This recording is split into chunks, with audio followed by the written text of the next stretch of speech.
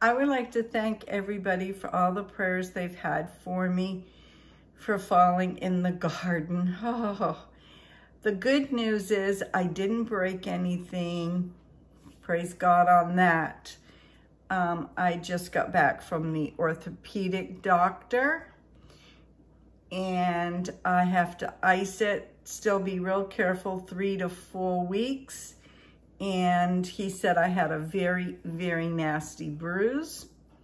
Try to stay upright on my feet, which I will try, and to ice it, just keep icing it and keeping it up. So I wanted to show you because everybody's like, I want to see. Well, I'm going to show you. I've got some decent clothes on here. It's starting to get yellow because I did this on Monday. And there's some there. And this is the sore part. Up in here.